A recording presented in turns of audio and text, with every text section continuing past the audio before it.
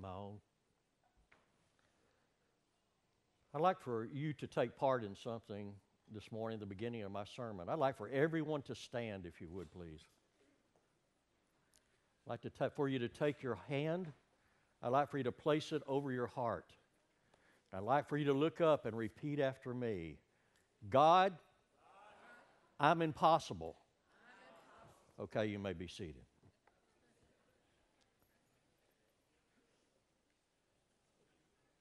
The scripture that we're going to be sharing with you from is a scripture that must really be important. And the reason I say that is because, as far as I know, it's the only passage of scripture that is in all four Gospels. The same story is in all four Gospels. So it must be important. We're going to turn to John, the 6th chapter. Starting with verse 7, we're going to read I'm starting with verse 5 through 7. It says, Jesus soon saw a huge crowd of people coming to look for him. Turning to Philip, he asked, where can we buy bread to feed all these people? He was testing Philip, for he already knew what he was going to do. He already knew what Philip's response was going to do, what it was going to be, but still yet he asked him. It's interesting. Maybe he wanted Philip to recognize himself, what he was thinking inside. Philip replied, even if we worked for months. As a matter of fact, it was probably, according to Scripture, it was probably a 6-month period of work. Is how long it was. We wouldn't have enough money to feed them. Okay, what we see taking place here, I want you to get a picture of it. We see Jesus and Philip in an interesting conversation. And Jesus is asking Philip to do something that is seemingly what? Impossible. Impossible. Now, you need to take into consideration that Philip was probably very young. He may have even been a teenager. And so maybe what he's thinking, he's thinking like that teenager. Some of you parents probably know. You have a kid and you come in and you ask them, you say, well, if you would, I want you to go clean your room. And that child will say, there's no way that I could do that if I did it all week. Right? True? Because of how big a mess it was. It was something impossible. I'm sure that he thought it was impossible. Why was it impossible? Because it tells us in his word that there were 5,000 men there that needed to be fed. Now, if there were 5,000 men, surely there were probably some wives there. There were probably some children there. And it's been estimated through commentaries that the different ones, between 15 to 20,000 people were there. Now, does it get you in a little better perspective of what was going on here? Jesus had asked Philip about feeding these people, feeding these 5,000 plus people. And here, Philip, he realized, it registered to him, this is impossible. There's no way that we can do this. We couldn't buy enough food. If we could put all of our money together, we couldn't buy enough food to feed all these people. And really what he was doing, like the scripture said, he was testing to see how he would respond to the situation. So we can see Philip's response was what? Probably frustration. He was exasperated. He was just overwhelmed with what Jesus had said to him.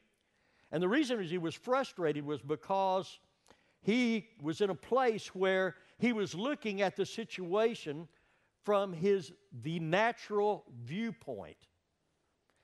What his eye saw, what in the natural was going to take place. We don't have food to feed these people.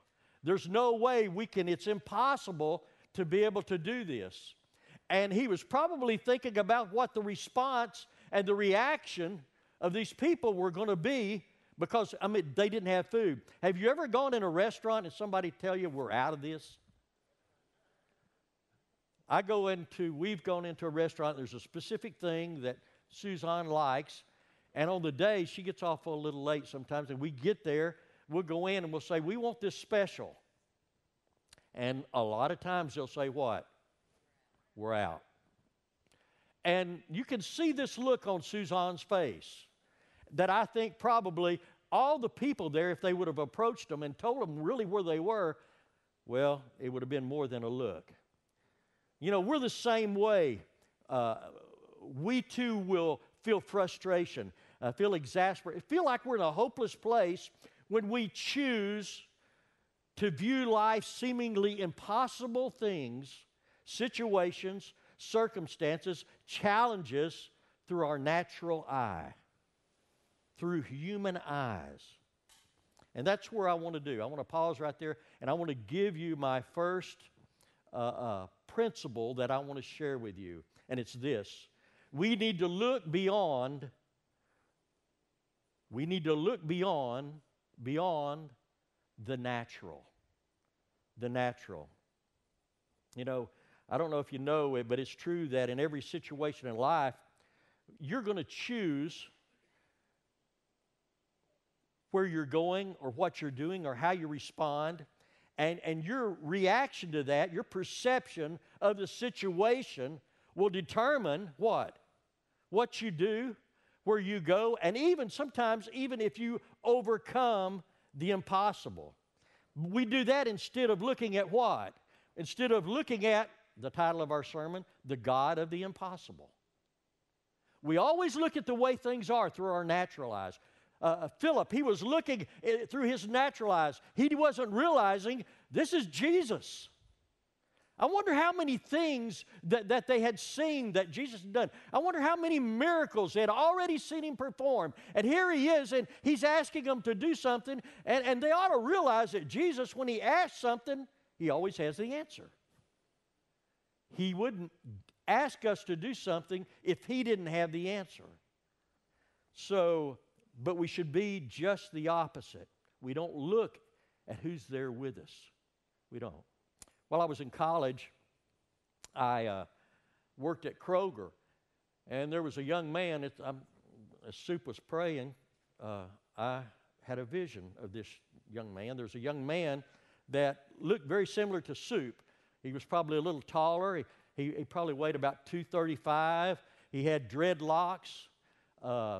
And me and him became real close. We would get on the truck, and we would actually unload a whole semi-truck of groceries, pull them off onto a rail, cut them in half, break them open, slide them down the rail for someone else. And we'd take turns.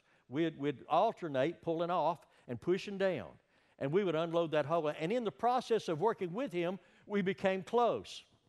He was also a surfer. He would go out on the beach, and when he wasn't working, that's what he did. He would surf. And when he would go to get on the truck, he would usually take his shirt off. He would pull his shirt off. And when he pulled his shirt off, he would look like what you would say, ripped. Is that the right word? I mean, you could just see every muscle in his belly. You could see his pecs, and you could see how strong he was. And you could say, man, he didn't have an ounce of fat on him.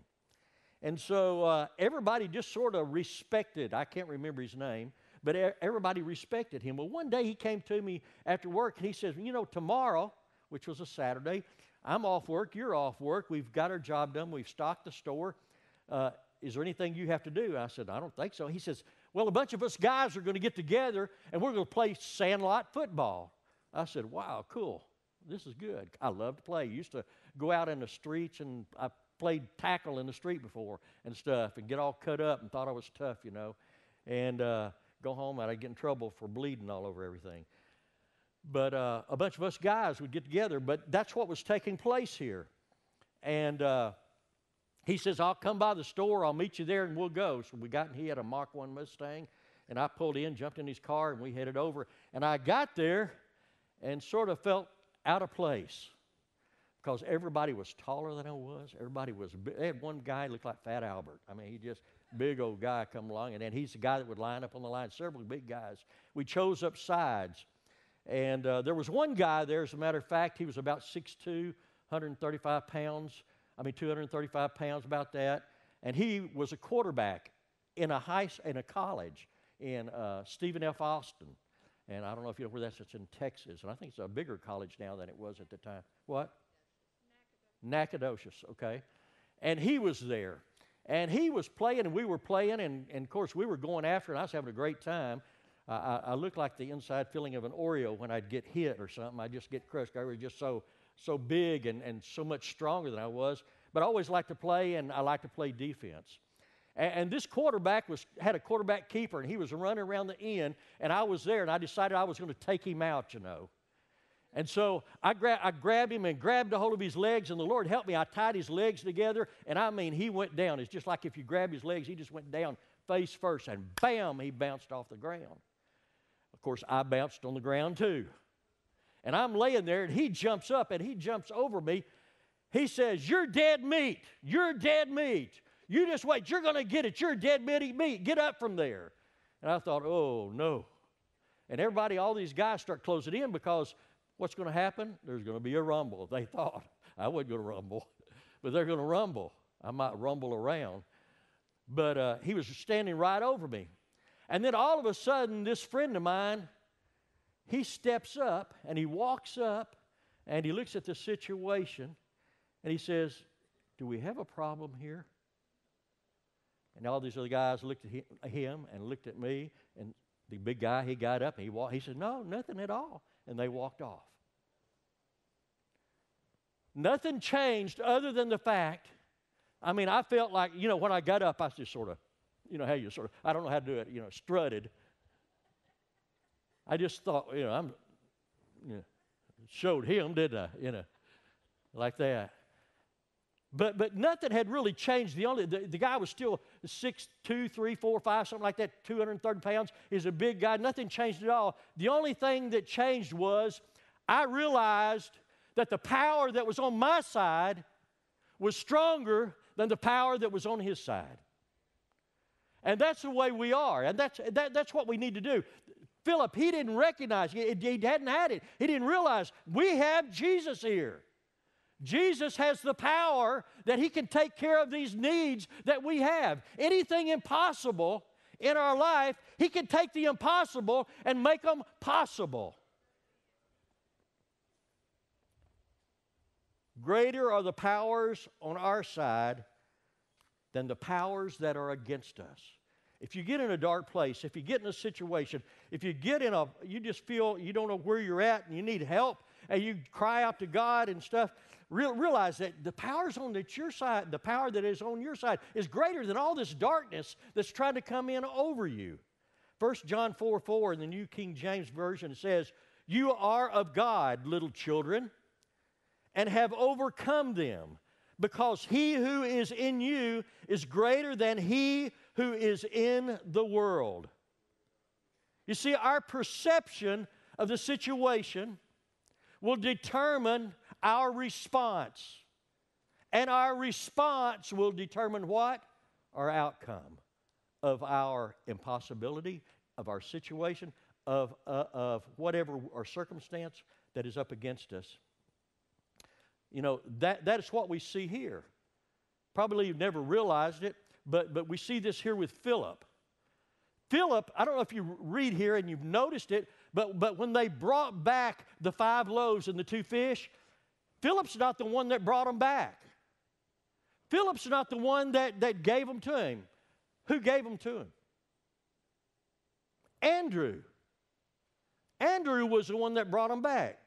Both were facing the same impossibility. Both of them were. Philip, it's impossible. Andrew, well, it might be impossible, but he's here. Let's just bring what we have and give it to him and see what he can do with it. David, another story in the Bible, 1 Samuel, the 17th chapter, the Israelites are facing a giant. They're facing an impossibility. All of them, they run from him. Even Saul, a mighty warrior, it looked impossible to him. In 1 Samuel 17, starting with verse 22, it says, "And David left his supplies in the hand of the supply keeper, ran to the army, and came and greeted the brothers. Then as he talked with them, there was the champion, the Philistine of Gath, Goliath by name, coming up from the armies of the Philistines. And he spoke according to the same words. So David heard them. And all the men of Israel, when they saw the man, fled from him and were dreadfully afraid." Then we read on down in verse 34, it says, "But David said to Saul, 'Your servant used to keep his father's sheep. And when a lion and a bear came and took the lamb out of the flock, I went out after it and struck it and delivered the lamb from its mouth. And when it rose against me, I caught it by its beard and struck and killed it. Your servant has killed both lion and bear, and this uncircumcised Philistine will be like one of them, seeing he has defied the armies of the living God.' Moreover, David said, 'The Lord who delivered me from the paw of the lion and the paw of the bear, he will deliver me from the hand of the Philistine.'" Saul and his army, what did they see? They saw the impossibility.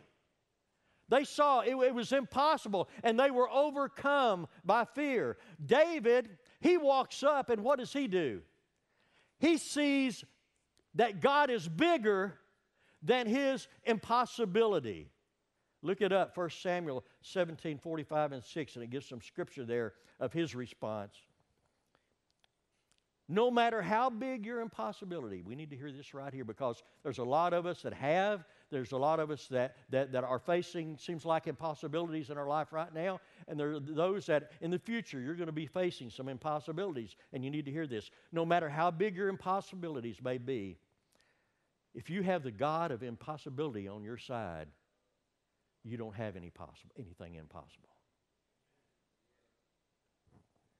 I was thinking, I heard a while back, and I had to really think through the process of the story, but there in heaven, Peter once used the word impossible in heaven. The angels started thinking about this word that he used, and you could hear them talking together.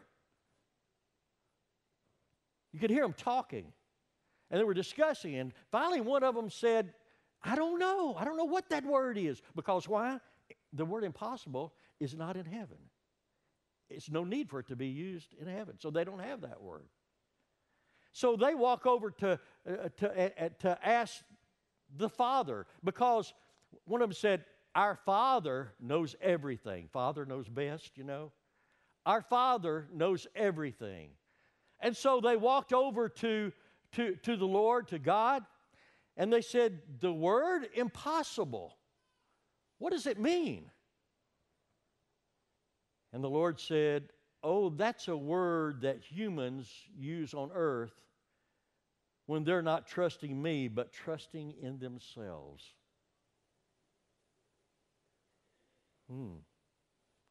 Interesting. That's a word humans use on earth when they are not trusting me, but trusting in themselves. We don't need to look at the natural when we face impossibilities. If you're going to try to do it yourself, forget it. We need to look at what? The supernatural. The supernatural. Because we serve a God that is supernatural God. In verse 8, we read on, it says, then Andrew, Simon Peter's brother, spoke up. There's a young boy here with 5 barley loaves and 2 fish. But what good is that with this huge crowd? Okay, this is where Andrew recognizes, okay? This is where Andrew brings the ingredients to Jesus. He brings the 5 loaves and the 2 fish. And still yet, obviously, Andrew brought it anyway, but he brought it because he knew it was going to be given to God, and God could do the impossible. Evidently, he had understood that, and he knew. Andrew brought it. And there's a second principle here that I want to stress to you, and this might be maybe the most important one for all of us right here. It's bring what you have and do the best you can. Bring what you have and do the best you can. So many times we get discouraged because we don't feel like that we feel like we're inadequate for God to move on our behalf. You ever feel that way? You feel like I'm not even worthy for God to do this. And, we think maybe if I just had a little bit more faith, maybe just I'd had a little bit, or maybe if I was just a little bit more holy, God would do this for me. God didn't ask us. He didn't ask them, and He didn't ask us to bring what we don't have. He didn't ask us that. He asked us to bring what we have. Through the Bible, we see this principle. And we see, for example, Moses. Remember Moses when God had called him to deliver the Israelites from captivity? And God is talking to him. What's his response? He has a panic attack, doesn't he? I can't do that. I just can't. I can't do it. I can't do it. I can't even talk. So one of the things he asked God is what? He says, God, he says, for me to go before the Israelites, they're not going to believe me. I need something. I need maybe a miracle. I need something to prove to them. And what does God ask him? He says, what do you have in your hand? What did he say? A stick? A staff? That's good enough. I can just think, that's good enough. Bring that along. That'll work. Here's the point. If we are honest, really, God doesn't need anything. He doesn't. He is God. But sometimes there's little things like that we need. The only reason that He asks us to come along is He wants to give us the opportunity to participate in a miracle that will affect our life. He wants us to be a participant. You see, God has done some of His most, you're reading the Bible. Think about some of the people that God used. Some of the most inadequate. Some of the most unqualified. Who would ever pick fishermen to spread the gospel? To be the 12 disciples? Who would ever think? Some of these men, a Peter, a Paul, think of where they've been, what they've been doing. What kind of life they led. The unqualified. As a matter of fact, those who are even in extremely hard places, are big fights. The devil will fight what God is in. Have you figured that out yet? He will fight. When you try to do something for God, he's going to fight it. The devil is. And that just should verify that God is working. So anytime you're facing, realize that with God as your company, God being with you, you ought to be able to overcome and do the impossible. Throughout the Bible, like we said, a lot of men looked at the natural and didn't look at the impossible, didn't look at God when they were doing things. These men didn't have what it took. But what God did, He took their inadequacy, just what they had, the gifts they had. They might have had the gifts to do things. That's just like for Paul. Paul's a good example. We think of Paul, we think, man, he was a fireball, he was this and he was that and stuff. He's a man that started churches all over the world. A missionary. He was a man who preached the gospel He preached the gospel in places that had never been preached before, in places that had never been heard before. Writing half the New Testament, half of it. Do you know that in the Bible it actually records that Paul was a horrible speaker?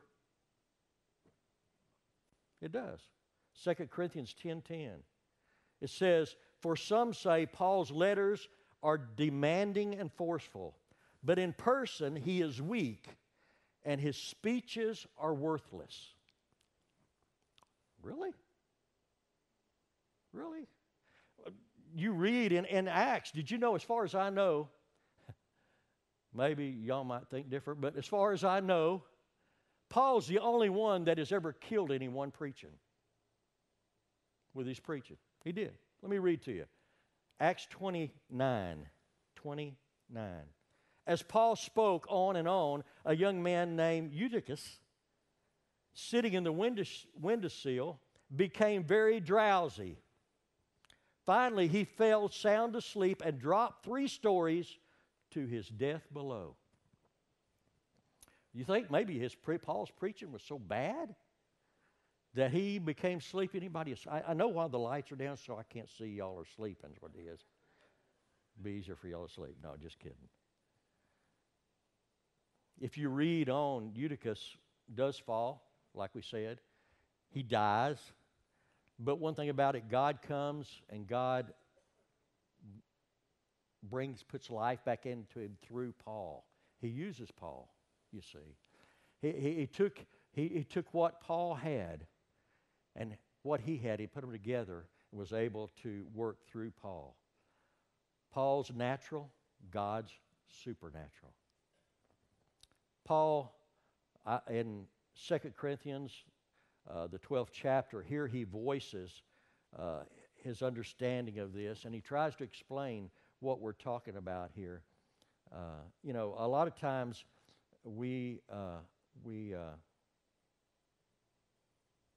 or here he's talking about where his thorn in the flesh and the opposition, what's up against him and where his battles are, his impossibility that he's facing. He says, each time he said, "My grace is all you need." See, he realizes, my power works best in weakness. So now I am glad to boast about my weakness so that the power of Christ can work through me. He's saying, I'm at a place where I realize, and I'm thankful for my weakness because I realize when I am weak, He is strong. This is when I come to a place where I can't do anything. My God rises up, and He's the one that takes control, and we see the power of God work. Whatever situation it might be, whether what I have is a little or what I have is a lot. In 2 Corinthians, let me skip down. You know, I was thinking about this. We don't have to have a lot of faith, do we? I think I read in the Bible where it says just a faith of a grain of mustard seed can do some mighty things. Just a little bit of faith, and that's all God has. He wants us to bring what we have, whether it be small or large, and use it. You say, Pastor Doyce, I don't deserve a miracle of God. Maybe that's where you're at. I don't deserve this miracle of God. You know what? I don't deserve anything I have. You don't really deserve anything you have. I don't deserve living in America. I don't. Why were we born living in a land of the free? Why? I don't deserve the Christian parents that I had that would take me to church. There's people that haven't had Christian parents. Why me? I don't deserve that. My wife, why do I have the wife I have, a Christian, a helpmate? The children I have, the home I have. I've never done. I've often wondered, why in the world, God, did you ever do that? I can remember lying in bed at night and praying and say, God, all I want you to do is just use me. I don't care. I don't want anything. I just want to be able to make it. Well, he's answered that prayer. I've never went without food. I can't say I've ever starved. Maybe some of us, like me, would help if we would starve a little bit. To be here this morning, I don't deserve this. I don't deserve being your pastor. I don't deserve it. My salvation, I don't deserve my salvation. I don't. But you know what God says? He says, just come as you are. Just come as you are. Just bring what you have. And just do your best. Just do your best. Which leads me to my last thought here. John 10, 6, 10, and 11. It says, tell everyone to sit down, Jesus said. So they all sat down on the grassy slope. The men alone numbered about 5,000. Then Jesus took the loaves, gave thanks to God, and distributed them to the people. In the King James and several versions, it says to the disciples, not the overall, just he distributed them to the people, but he distributed them to the disciples to distribute to the people. Afterwards, he did the same with the fish, and they all ate as much as they wanted. The last principle that I want to share with you is choose to obey. Choose to obey. Choose to obey. You know, we obey a lot of things in life. I don't know if you ever thought about that. I started jotting some things down this week, and I thought, wow, there's times in my life, that's what I've obeyed. I've obeyed this and I've obeyed that. For instance, you know, sometimes what we do is we obey our emotions. Did you ever think about that? We get in a place and we worry and we fret and we obey those emotions. We obey our attitudes with our responses. Sometimes our attitude, we obey those. We obey our pride. We obey people.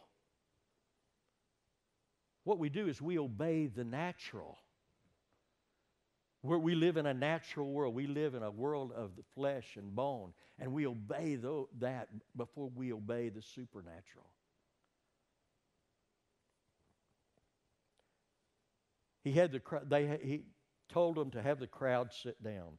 As I was visualizing this, I was thinking even this morning that this is probably the way Scott feels when he tries to, okay, we're going to have prayer. We're going to start service. We're going to, and people are talking and people are walking around and stuff. And the disciples, the disciples at first, they didn't know really what was going on here. Because what did they'd brought up 5 loaves and 2 fish, hadn't they?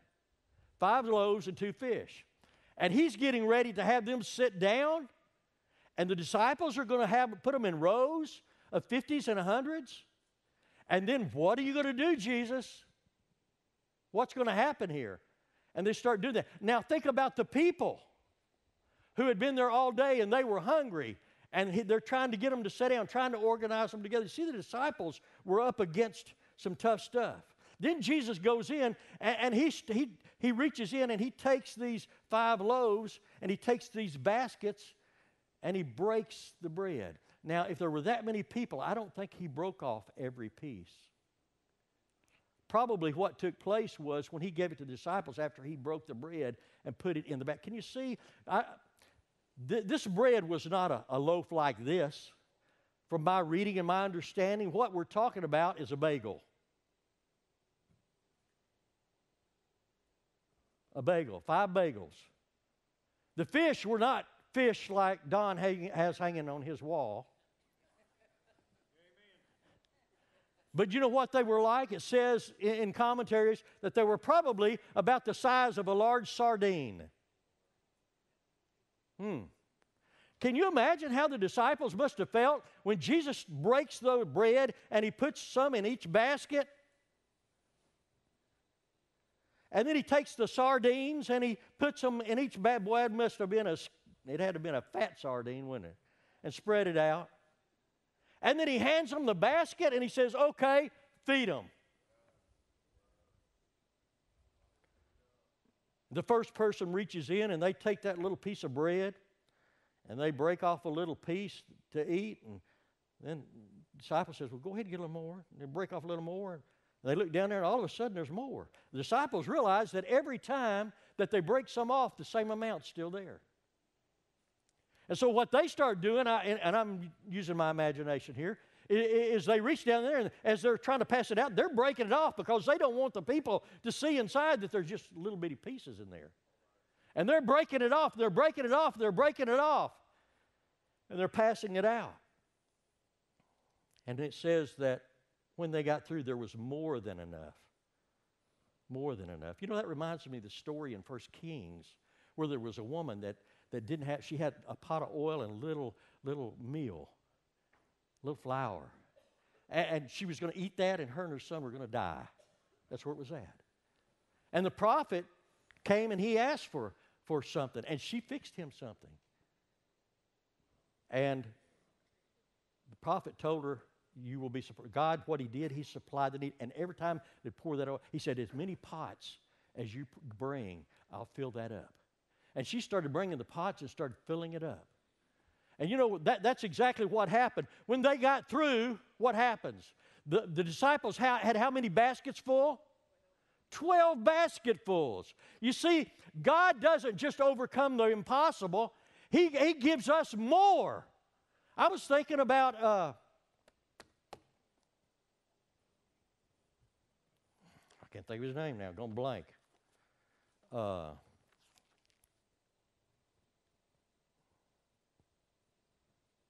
Job. Job. He loses all his family. What happens?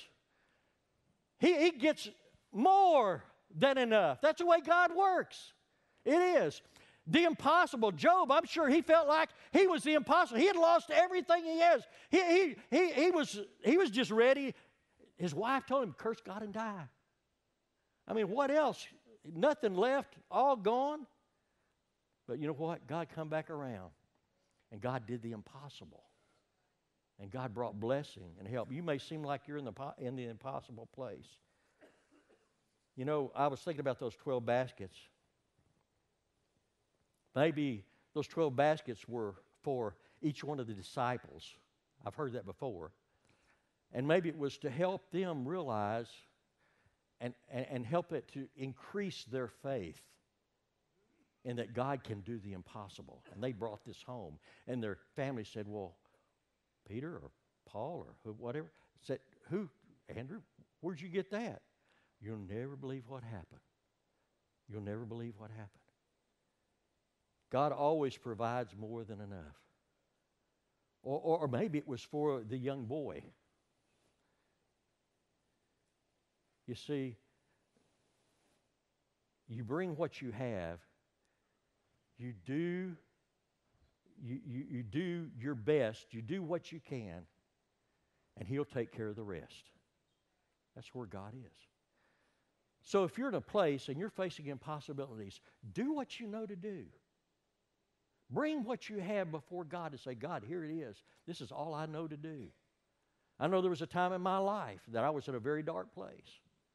And I told God, I don't know what else to do. I don't know what to do, God.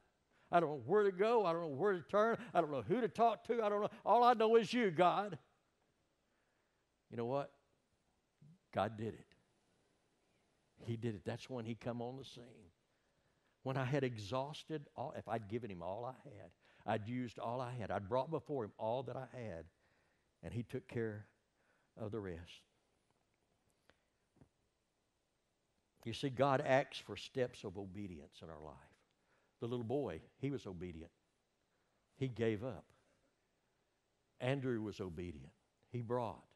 The disciples were obedient. They could have got scared and said, hey, I'll tell you what, Jesus, maybe you ought to pass this meal out. But they didn't. They did that. It looked impossible. But they went ahead anyway. They had what they had, they used. Obedience plays a huge part in us receiving our miracle. If you read in the Bible, the majority of the time, people who receive miracles are asked to do something. Stretch out your hand. Take up your bed and walk. And that obedience, what if he hadn't stretched out his hand?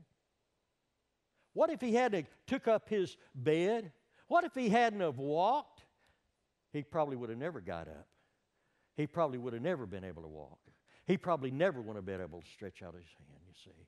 That obedience plays a major part in us receiving our miracle. And the enemy wants us to think through the natural, through see through our earthly eyes, and not see the supernatural and God who He really is. And He's a God that can take away the impossible and make it possible. How many times have we missed our miracle because we looked at the impossible and it kept us from obeying? How many times have we looked at the impossible and it kept us from obeying?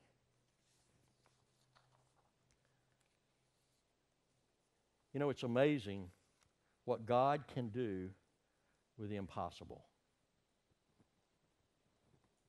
Did you know that? Stand up if you would. I want you to take your right hand. I want you to put it on your heart.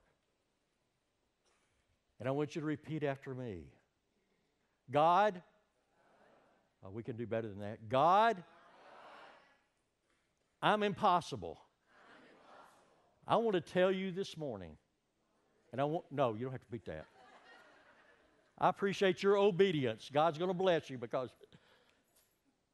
this morning I want to tell you, if you will just look beyond the natural,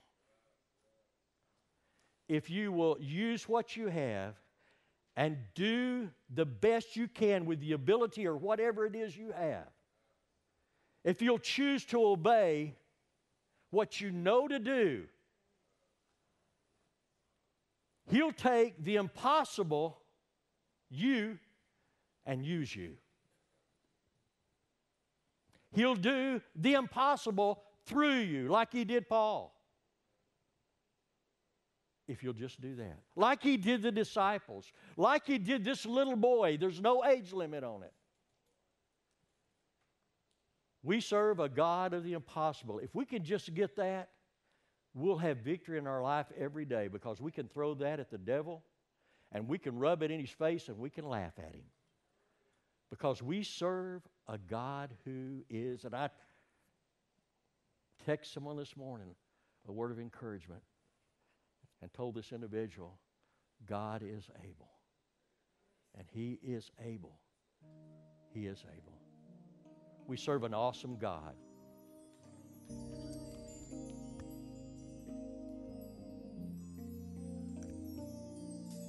As I come into your prison, past the gates of praise. You need to pray. You're facing impossibilities. You come. Here we're standing face to face. I look upon your countenance. I see the fullness of your grace. And I can only bow down and say, you are awesome in this place, mighty God. You are awesome in this place, Abba Father. You are worthy of all praise. To you our lives we raise. You are awesome in this place, mighty God. Table set, and God wants you to eat. You come down.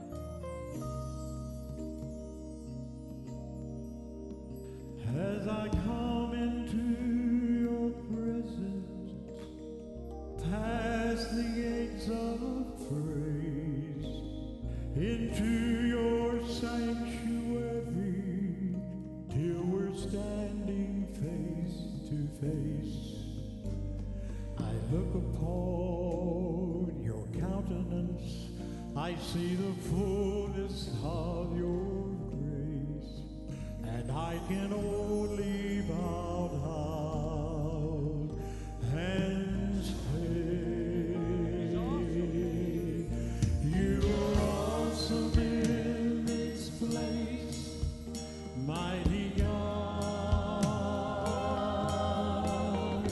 You are awesome in this place, Abba Father. You are worthy of all praise. To you our lives we raise. You are awesome in this place, mighty God. You are awesome in this place, mighty God. You are awesome in this place, Abba Father. You are worthy of all praise. To you our lives we raise. You are awesome in this place, mighty God. As I come into your presence, past the gates of praise, into your sanctuary, till we're standing face to face.